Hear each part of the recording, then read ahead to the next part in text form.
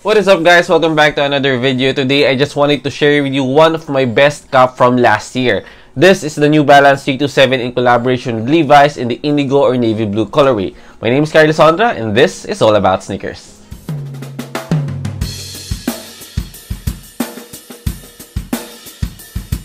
Before we start with anything, I would like to invite everyone to please subscribe to this channel. If I'm not mistaken, more than 90% of the viewers in this channel is not yet subscribed to this channel. So please, I would like to invite everyone to please subscribe to this channel, give this video a like, ring the bell for you to be notified, and share it to your friends so that we can create more content in this channel.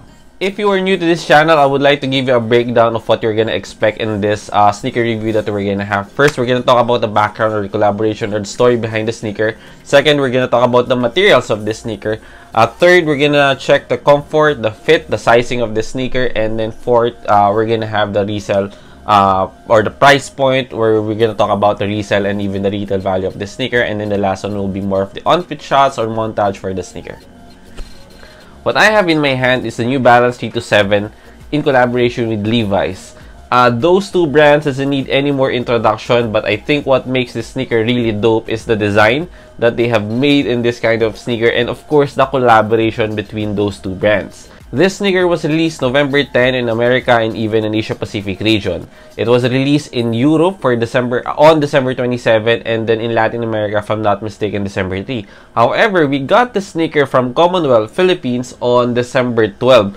So we happened to be driving in BGC when we received this notification in the Instagram from Commonwealth's account, and then I just have to fly over the Rockwell branch of Commonwealth, and then we're lucky that this is still available in my size and we were able to cop some. We tried to join Seoul Academy raffle during I think few days before that one, pero we took an L.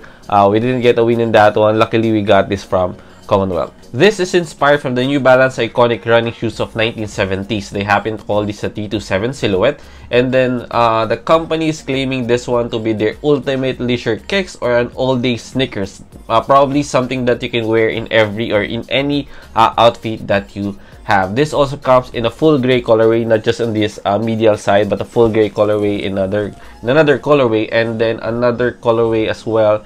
For women's exclusive. I'll just gonna put it here somewhere in the screen, and this is actually a third one with a blue or navy colorway in the lateral side, and then in the side you can see this gray colorway. This is what I'm excited about when it comes to the material of this sneaker. This is what we call an asymmetrical design of a sneaker. This is something I've learned as well from Mr. Santa Maria, so shout out to you, sir.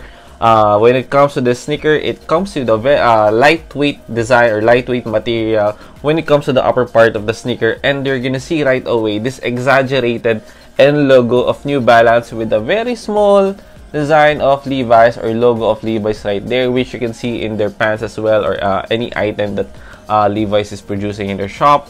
And then you're gonna see in the lateral side this navy blue colorway, if you can see there in the toe, up to the eyelets, and even heel in the side of the heel counter. You're gonna see as well like a denim design right here.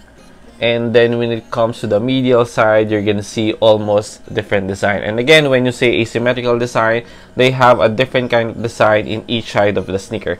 This one comes with a blue colorway in the lateral side with the N logo, and while the other side right here, you're gonna see like a gray denim right here, and then this very light material, which I'm not sure how it's made of or what this one is made of. So yep, let me know in the comment section if there's something that you know how you call it. But yeah, this is a very light kind of material which I'm not sure of.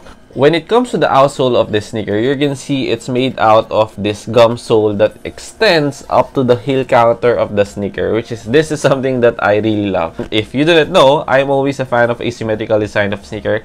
Most of the time, I actually wear my sneaker in mismatch, in Ultra Boost.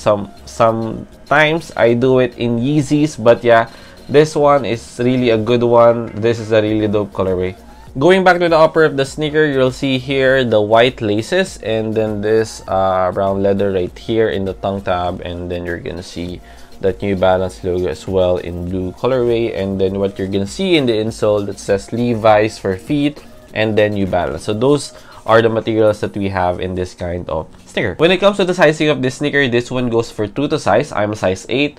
I cop size 8 as well on this one, and it fits really nice for me. When it comes to the comfort, this is one comfortable sneaker. The cushioning, the comfort inside is really good. This is something that you can use for everyday, like an all-day kind of sneaker.